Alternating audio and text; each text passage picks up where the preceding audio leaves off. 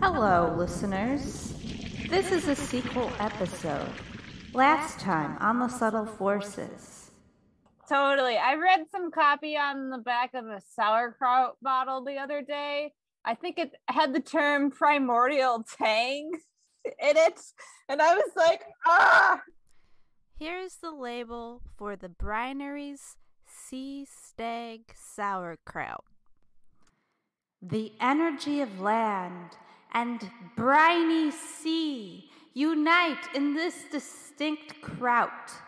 Nutrient-dense seaweed fuses with healing burdock root and the medicinal superpowers of turmeric for a stunning flavor and rich golden color. We invite you to explore the flavors created by the simple magic of family-farmed vegetables, brine, and thyme, raw, unpasteurized, and full of ancient cultures that stimulate your inner economy with a primordial tang. This time on The Subtle Forces, I am speaking with David Saturn Klingenberger, maker of the very sauerkraut I was eating, and founder of the Brinery, which also makes the following creatively named sauerkrauts: Galaxy Rose, Storm Cloud Zapper, Varenby, Sea Stag, and Stimulus Package. When I met up with David, who lives in Ann Arbor, Michigan, he was drinking from a bottle which was obviously homemade kombucha. And when he described it, I knew I was talking to the author of Primordial Tang, because his description of the kombucha itself was like a tantalizing advertisement. Ooh. And it's my favorite one. It tastes like bubblicious grape soda. It's so good. It tastes like bubblicious grape soda. It's so good. It's so good. Do you have a story of how sauerkraut saved your life? Or do you have just the general story of how the Brinery came about? Ooh, well, I guess they're both kind of similar stories. Like many people, I've always searched for meaningful work and life. It's all intertwined. I was a farmer, an organic vegetable farmer for many years, and I made my first sauerkraut while first farming and just getting into anything food preservation related. And at an early age, in my early 20s, of all the methods of food preservation, it had the most magic to it. The alchemy of turning cabbage to sauerkraut feels magical. All the bacterial bubbling life forces. It was so cool to me. Like I was making jam and dehydrating food and freezing food, but like fermentation to me was just like, what a cool alchemy to be shepherding bacteria and just interacting in this really magical way, always rooted in science, but there is magic to it. And I think that's what really got me into it. Was as a very young man, I'm 42 now, and in my early 20s, I fell in love with feeding people in my community on a local farm. And that's when I first made sauerkraut. And then fast forward to over 10 years later, when I started the Brinery, the same farm where I had first made sauerkraut had a bumper crop of cabbage. And I said, oh, I'm looking for also a way to channel my angst or my whatever childhood trauma things, or just my passions, whatever it is, my intensity into something. I needed to like really go all in on something. And I knew I wanted to be an entrepreneur. So I made kraut, and then here we are now. I love that you are a shepherder of bacteria. And that's the thing with the sauerkraut production. It's a wild fermentation. So we're not adding any lab grown or cultivated single-celled organisms like a lot of like cheese making and beer and wine. There's like specific strains of yeast and such that have been developed. The sauerkraut is a wild bacteria. And so we're just shepherding and creating the right environment for them to proliferate. And every barrel of sauerkraut we make is like its own solar system of bacteria. Do you feel like cheesemakers have a little more like that scientist personality where like they are trying to get a precise thing, whereas like maybe sauerkraut makers are a little more of like the go with the flow types? I really like that you're going with that. I think I would say yes. I'd say like the difference would be between being like a chef and a baker. Like baking is so precise with the ratios, and you'll see the margins between like failure and success can be so affected by the exact measurements.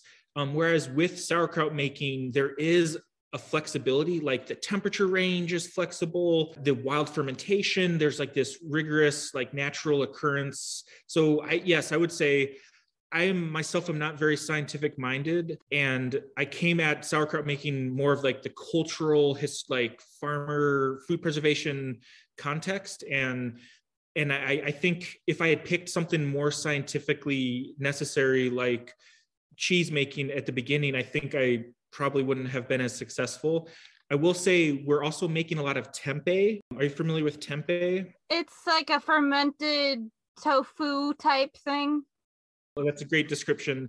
That one is the closest to making like a cheese or something, and that needs such specific requirements. And we have to introduce a mold culture that originated from Indonesia. So that tests all of our ability to be scientific minded because it's such a finicky thing. So within the Brinery, most of what we do is sauerkraut, which is much more forgiving, but then we do make tempeh, which is closer to like making cheese. But like tempeh I would call tempeh like the charcuterie of the non-meat world, because it's like mold cultured beans, and it's a mushroom garden in a bed of beans. Wow. Is that on the package for tempeh? No, but it should be. I want to give credit. I think that was a Quebec tempeh company who called it that. Okay. But it sounds better than moldy bean loaf. Yeah. This depends on what mood you're in. Exactly. Sometimes when I want to like be a little edgy, I do remind people that it's a moldy bean loaf. But it's funny because like mainstream, very like, well, I don't know what to call them, like mainstream vanilla American normies, they'll like be so weirded out by kimchi or tempeh or funky ferments that we make, but then they'll eat a big bowl of like blue cheese dressed salad, and blue cheese is like so funky. So, and that's the cool thing with fermentation, is that like just like everything in life is on a spectrum, like color, sexuality, health, everything is on a spectrum. Even with fermentation, there's no like, we're all looking for these hard and fast rules to live by, but like one man's like rotten vegetables is another man's like prized culinary delight. And like the Chinese, they have some of the most amazing, what I would call pushing the boundaries of palatability. Like I could define for myself what I would consider rotten and what I would consider a fermented delicacy, but that would change for somebody else. I think it also has to do with developing a palate for it, of course, because I remember when I got into kimchi for the first time as someone in college, my roommate Monina prepared kimchi with some rice and some duck eggs. And it was like the most delicious meal of my life. And then the very next day, Monina wasn't around. So I decided to repeat the exact meal. And I got to bite number 2 and I wanted to vomit. And I was like, what happened? I don't know what happened. Do you not know what happened? I think my palate it was still adjusting it. I don't know if maybe eating it in the company of Monina made it delicious, whereas eating it alone, sad by myself, like made it taste bad. But like I love kimchi now, but like I do think kimchi is the sort of thing that like on the wrong day it might not taste as good. I agree. And my employees will say that too, like opening up a barrel of kimchi like at 7 a.m. in the morning, and it's like hits you full in the face, like a 55-gallon barrel, and you're like bent over, and it's like it's intense, and it'll like make your eyes water, and it's like not something that you maybe want to be interfacing to that extreme level. So I think there's something to that, even the time of day. But some of these things too, like kimchi, they're so much stronger. Like there's garlic and onions in there, which are already so aromatic and pungent that like they can like amplify some of that umami, but also that intensity if you're just not feeling it on that day. Yeah. So tell me about how the copy for your products came about. That is like the fun stuff. And so like, I think the copy that you've read on our labels, we've done different iterations and throughout the years. A few years ago, we had like an old label that we'd used at least 7 years, and we wanted to like update the label. And that's when I think we went back and doubled down on really putting effort into the copy that you were reading on the label. And we were working with my friend who did the label redesign. And then he brought in an actual professional copywriter. And she actually, that was the only time I've ever worked with somebody like that. And so we would like give her the information, she would write a copy, and we would like give our notes on it and stuff. So it was fun. That was like the only time. Everything else I've done throughout the years has just been myself with friends or in-house people. And we're just kind of like making stuff up. But we did use a professional copy person for this information that you see on the label. It reads smart. Like it has a little bit of marketing speak, but it's tasteful. It's literary.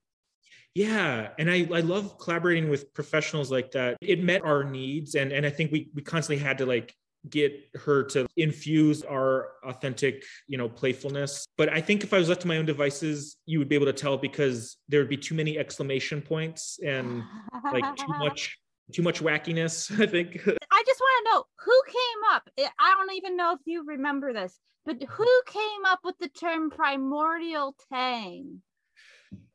I think it was one of those cool things. I'm going to assume, just because like I'm interested in like writing and like, like people who make TV shows or movies and like that collaboration of a writer's room. I think I can't actually remember who came up with it, but it came out of the collaborative process of multiple people.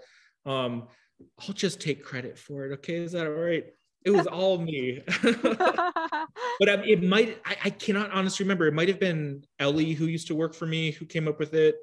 It might've been the copywriter, but I remember the process. I remember we wanted to capture like the funkiness and like the ancientness of bacteria and alchemy. And like, I would totally give credit if I remembered specifically who it was. It was like one of 4 people, but it was during a very collaborative process. Well, I was discussing primordial tang with another copywriter, and he was just like, because I bet you that the primordial tang person is working on a novel right now. Like to me, that sounds literary, primordial tang. What flavors of sauerkraut get the most buzz and why? Probably the biggest one is what we call fair and by, which is the plain cabbage. And I think it gets the most sales just because it's like the most traditional. But some of the other ones, like the sea stag, which is the really very non-traditional, gets a lot of buzz and we sell a lot of it. And I think it's because it's so unique. The ingredients of sea stag sauerkraut: green cabbage, carrots, burdock root, seaweed, digitata alaria kelp, turmeric, filtered water, sea salt. This is the sauerkraut I bought because I want the odd one. Yeah, we have like we have like 4 core krauts, which we sell year round. And then we'll have like another 8 seasonal products and small batch products that will rotate throughout the year. One funny thing on copy, the name Fair and By, that's our flagship kraut. It's plain kraut. Actually, the term Fair and By, I came up with, I used to sail as well on traditional wooden schooners. And I was misremembering the term. There's a term in sailing. I'll always remember when I was new to sailing and my captain was like, grab the helm. And I was like, ah. And I was like, what course should I steer? And he was like, and I remembered it as fair and by the wind, but it's actually the proper term is full and by the wind. So it means keep your sails full and point the boat as high up into the direction of the wind as possible. But I remembered it as fair and by. So I named the sauerkraut Fair and By, but the actual sailing term is full and by the wind. And poetically, that makes sense with your idea of shepherding the bacteria, of like aiming it for the proper conditions for the inner economy to flourish.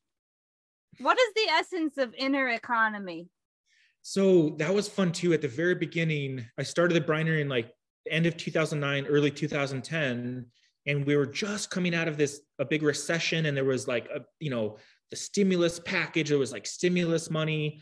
And so very early on, I thought it would be funny to like make every one of our sauerkrauts have a different like economic term. So we have a sauerkraut called stimulus package. I noticed that. Yeah, but I think very quickly I like lost interest because I'm more into like mystical, magical stuff. And so the only economic thing we named was stimulus package, but still the tagline for the Brinery is stimulating your inner economy. And so to me, I feel like I'm using economy and like ecosystem or an ecology kind of interchangeable. Like these are ecosystems. Like the economy is like made up of so many things in the real world, and ecosystem is made up of all these different organisms and stuff. So I loved the idea of stimulating your inner economy with the stimulus package, which is fermented foods. I love when people twist bureaucracy into something else. I love that. And so the other names that I never went with was going to be like hedge fund. And really quickly, we went into like more fun stuff like Sea Stag and Galaxy Rose. Like those just are more fun. Yeah, and I think they're much more sellable. Yeah. So this one, I think because you are like interested in like the copy and like the history of the names. This to me, I think is my favorite, along with as far as like the naming of the products. This one too. I think these are my two favorite named products. Is it reversed? Can you read these, or is it like flipped? Well, oh yeah, Storm Cloud Zapper. Yes. Have you heard of that one? No. So that one is my, I think, all-time favorite name. The name alone is like a poem. It's like a complete sentence. And the history of that is a friend of mine, and I'm kind of a hippie, or I don't know what even that means, but some friends of mine were very lovingly had a term that they would call real hippies. Like there was one guy in particular who was so spaced out hippie that they lovingly referred to him as a cloud zapper. Oh. And it's and they made it up, but I think it comes from this like esoteric German scientist who was trying to like zap the clouds to get all the energy, almost kind of like Tesla's type stuff. And they were like, man, that guy is a cloud zapper. And so when I was starting the Brinery, I was like, I just love that term cloud zapper. Like somebody's just zapping the clouds, like, woo. And so that's where the term storm cloud zapper came from. A lovingly kind of playful, but poking fun at ultra hippies. Those are my favorite people. Like I still sell at the Ann Arbor Farmers Market where I first started, even though now we're in like around 700 stores. But like my favorite shoppers are those like silver-haired, elegant, aging hippies who are just like gracefully, like elegantly walking to the market with their woven basket. Those are some of my core customers at the market. And now some words about David's favorite sauerkraut at the Brinery, Galaxy Rose sauerkraut. This one is my personal, I would call this my spirit kraut. This one, I think, represents how things developed at the Brinery. Everything from the actual sauerkraut to the naming of it. This was directly inspired by Carl Sagan. Are you familiar with Carl Sagan? He's a physicist. Yes. And, did that famous show, The Cosmos, and was just very much as an astronomer and a physicist, but was so good at communicating with lay people. Carl Sagan is a hero of mine. Some creative genius on YouTube remixed footage from Carl Sagan's show called Cosmos and auto-tuned it and made a banger of a track. It should be played in clubs. It's so good. I'm not very good at singing songs, but here's a try.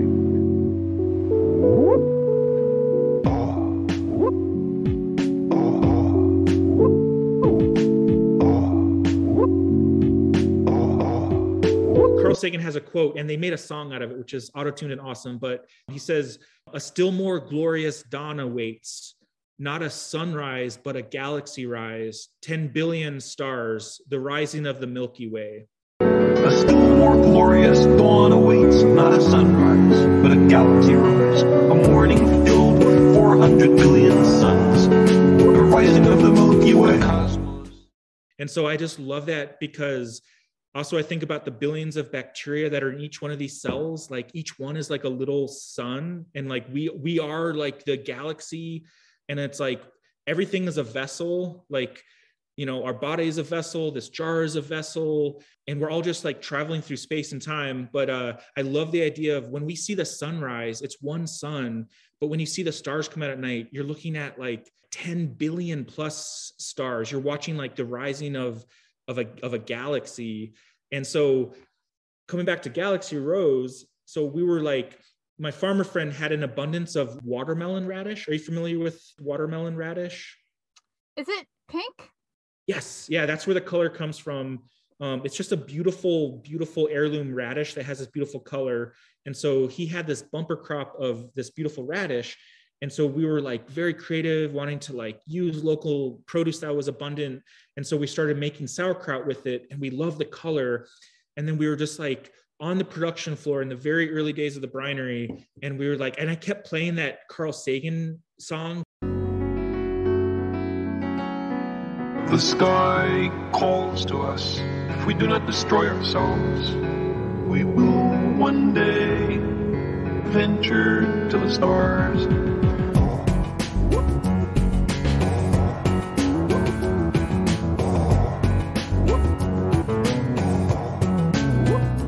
Because I was just so like obsessed with it, and I would play it for everyone all the time. And it was just like part of the fabric of the day. And it was just like, this galaxy's rising. And as we're making this and like packaging it, I was playing that song, and then we were just kind of spitballing together. And then one of my employees was like, Galaxy Rose. And we were all like, yes, that's it. This is the Galaxy Rose, because it's also the color of a rose. And it's like, you know, galaxy has risen, and it's like the Galaxy Rose, the Galaxy Rose. So it was like this kind of, yeah, does that make sense? I hope so. It's a really good sauerkraut. And I think just the color is beautiful. The radish isn't too intense. It has like a really pure sauerkraut flavor, but I just love natural colors. The rising of the Milky Way. A still more glorious dawn awaits, not a sunrise, but a galaxy rise. A morning filled with 400 billion suns. The rising of the Milky Way. The surface of the Earth is the shore of the cosmic ocean. Recently, we've waded a little way up, and the water seems inviting. It's special. And then the sea stag sauerkraut was really inspired because we put a seaweed that's wild harvested off the coast of Maine. And so that's what inspired calling it sea stag. I came up with that name, and I thought it was like all in my own head. I had created it. And then after I named that seaweed sea stag, I was doing Google searches, and then I found other references to the sea stag. And there's this really obscure mystical creature called a sea stag. And then there's artists who have like done paintings of sea stags. And I found this amazing artist in Australia who had separately got really into sea stags and had done these paintings of the sea stag. Wow, it was almost as if the mythological being wanted to exist to you. Yes, it did. And then I hired a local artist to paint a sea stag, and we actually have Brinery t-shirts with the sea stag. What do you think you have learned from the mythical creature of the sea stag? I think with myself and my own like mental health and all that, like I gotta like be in that oceanic flow, but also rooted in the firmament of like reality and the land. So for me, there's like metaphorical thing of like the land and the sea.